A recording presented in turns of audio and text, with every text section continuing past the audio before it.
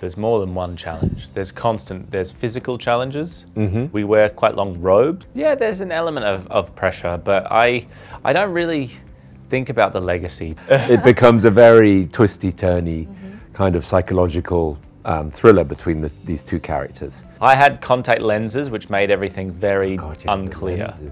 It actually was quite helpful because it made me feel like a god. I remember you saying that. I couldn't see, everything was blurry. That one, who knows when that's going to be made. Yeah. I'm so ignorant of Indian cinema. I have to just come clean and say that.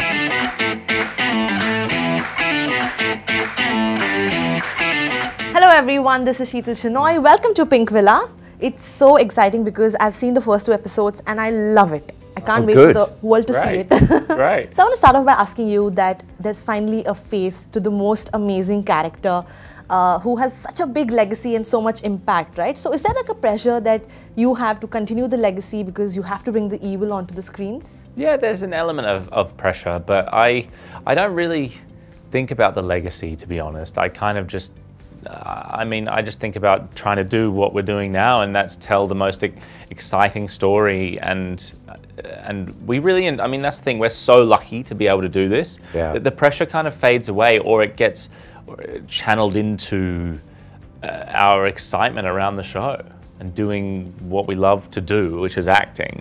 But also, like, the material is so good that it just makes it awesome. Amazing. Yeah. For your character, I want to ask you, there's so much dilemma that's going on in this season. While he's making the rings, he's being influenced by Anatar. So what is the character arc that's going on from season 1 to season 2?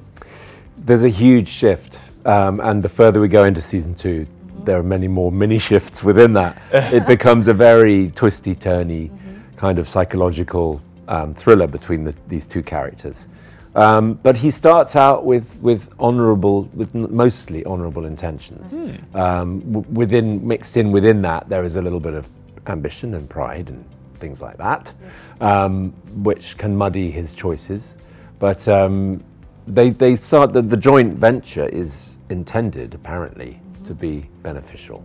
Yeah.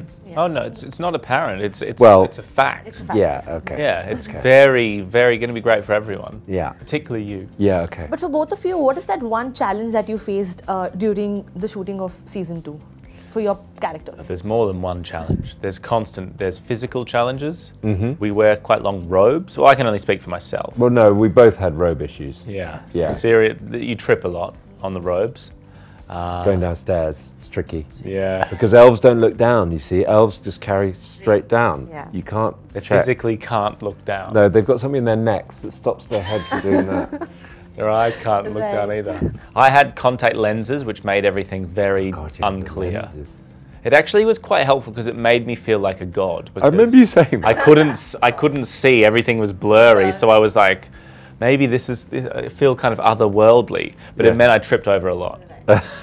Which isn't very Sauron, sorry. That's okay. But if I had to ask you that, what is it, if apart from your character, if you had to play some other character from the series, which one would that be? It's a good question. I often say Gil-galad because I like... Because in your casting bracket.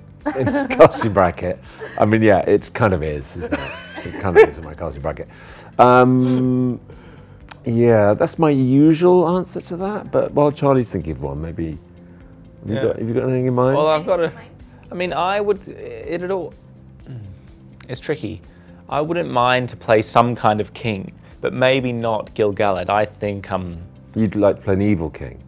Yeah. And are there any evil... essentially what you're playing. But then evil maybe, kings are there? What about King Durin III? Oh, that's a good part. Played by Peter Mullen. Yeah, that's a good part. That's a good Yeah. I don't think I could do it as well as Peter Mullen, though. Okay, you know, from the audience, we had a request that they need a quick recap of season 1, okay? So I'm going to ask you a few questions from season 1, and let's see if we get to answer this.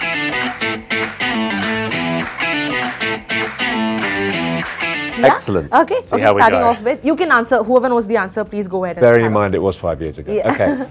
What is the significance of the name Khazad-dûm in the Rings of Power?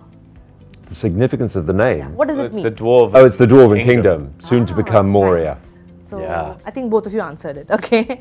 Next one, what mysterious symbol keeps appearing throughout the season? Sauron's sigil. The trident, yeah. Pitchfork, basically. Pitchfork. Nice. Thanks. Okay, what ancient language is used to inscribe the rings? Elven. Elvish. Yeah, Yeah, you sure? Yeah. that's what I was thinking. Oh wait, no, hang on. It depends which ring. The first one. Oh yeah. Oh, you mean the Inscribed inside the the one ring? The one, yeah. Which we have yet to make. Oh well, that's black. That's black. Yes, speech. black speech. Yeah. That's why I asked you. But that one, who knows when that's going to be made? Yeah, exactly. Okay, I'm gonna give you a few dialogues. Let's see if you know who said this. Okay. Cleverness is for men of small ambition. Who said this? This is quotes from our show, or just Lord of the Rings? No, yeah. Cleverness is for men Of small ambition. It sounds Numenorian. It sounds like Pharazon or something. That's a And good you answer. are right. Well Am I done. right? You Yeah. are right. Well done. Just gotta feel his character. Another dialogue. If we didn't do everything we weren't supposed to, we'd hardly do anything at all. Oh, Nori. Perfect. Okay, last two to go. Where was the rings forged by Sauron? Which location? The one. The ring. One Ring. Yeah, the One Ring. Mordor. Mount Doom. Doom. Mount Doom. The fires yes. of Mount Doom. Yeah. Awesome. You guys are amazing. We're very. Woohoo! very good. I just have one last question to you. A lot of love from India. People love you there and they can't wait to see the next season. But is there like a nice, massive Indian film that you guys have seen and have loved at? I'm so ignorant of Indian cinema. I have to just come clean and say that. Okay. I can't pretend to answer your question. No problem. That's Yeah. okay. But maybe you should watch some Indian movie and... Of course. Yeah, definitely. Yeah, yeah. I mean, the more any recommendations you can give us, we would love it. I'll send you the recommendation. Please Don't do. worry. But it's such a nice conversation with you. Can't wait to watch the next season and season 3 if there's any spoilers. Yeah. Thank you so much. Any Thank spoilers you. to share? No, not quite yet. Not quite. All right. Thank you so much. Thank you Thank very you. much. Appreciate it.